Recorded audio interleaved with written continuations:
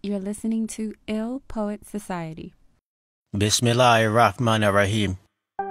On March 23, 1944 in Alcaloo, South Carolina, these two white girls was riding bikes by the tracks that separate the whites and blacks.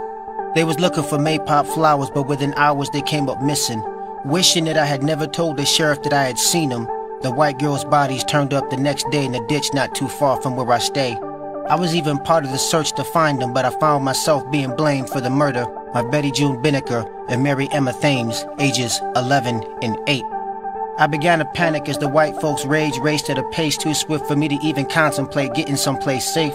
And before I could even count to 5, I heard somebody say the nigger boy was the last one to see him alive. I wanted to run, but my feet couldn't move. So I couldn't run, and there was no point at this point because I was quickly surrounded by a white mob with guns. I resigned myself to the fact that I was going to be lynched that very instant, but in that same instant, the sheriff grabbed me and took me to jail. My name is Junius Stinney, Jr., and I'm being arrested for the killing of Betty June Binnicker and Mary Emma Thames, ages 11 and 8. The mob followed us all the way to the jail. Meanwhile, I'm crying for my life and wanted to see my mother, cause I wasn't guilty of nothing but being in the wrong place at the wrong time while being the wrong color. Small for my age, I was slightly built, but the interrogation proceedings began with a bunch of questions centered around the presumption of my guilt. You see, the good old boy reasoning wouldn't allow them to realize that at 5'1", 95 pounds, there was no way I could wrestle both girls to the ground, somehow manage to crush the skull of one while simultaneously subduing the other, and transporting both bodies away from the scene in broad daylight without being seen.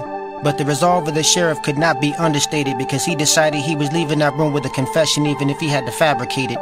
He offered me ice cream and said that I could go home and he'd forget it if I just admit that I did it. Now after hours of questioning with fear, exhaustion, and the naivete of my age combining to compromise my judgment, I admitted being the perpetrator of the incident and in that very instant relinquished my innocence. The sheriff left the room and I heard him say he just confessed that he was after sex. The little nigger boy just put the noose around his own neck. Best bet we get him to Charleston and out of sight. The lynch mob won't let the nigger survive the night.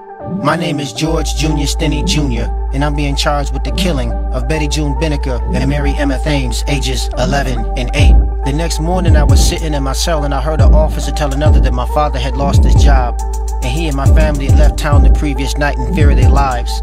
I hadn't signed anything and no one talked to me about an attorney, but the jury selection began at 10, ended around 12 for the trial itself to start at 2:30.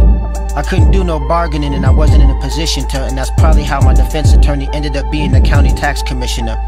Now blacks were not allowed in the courtroom, so you know there were none on the jury. Quick, fast, and in a hurry with no witnesses, transcripts, written confession, or evidence. After 10 minutes I was sentenced to death with no hesitance. My name is Junius Stinney, Jr., and I have just been convicted of the double homicide of Betty June Binnicker and Mary Emma Thames, ages 11 and 8. By the time June 16th came, I resigned myself to the fact that I was going to die and convinced myself that I was not going to give them white folks the satisfaction of seeing me cry. Of this crime, I'm innocent. I done said it from the beginning, and my contention is not diminished one bit by your bigoted justice system or a death sentence from an all-white jury that deliberated my innocence for a whole of 10 minutes. I grabbed my Bible, and the guards walked me down the hall. A door at the end of the hall is all I saw. I walked in the room and handed the attendant my Bible and took a seat.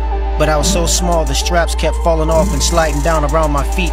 The attendant looked at me and froze. I was too short to reach the face mask and electrodes. He took a second look and sat me on top of a stack of books. He stretched the electrodes to the limit to reach my head and cover my face with the mask is what he did, all of which was still too big. Then he pulled the switch.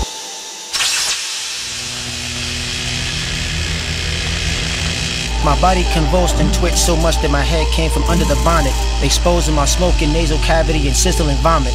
After 4 minutes, he turned off the power and my head lay tilted, with a sunken face, singed hair, and an eye missing. I'm sharing this with you so I'm not forgotten and the justice system is held accountable and in shame. Even though I may be long gone, don't give up trying to clear my name.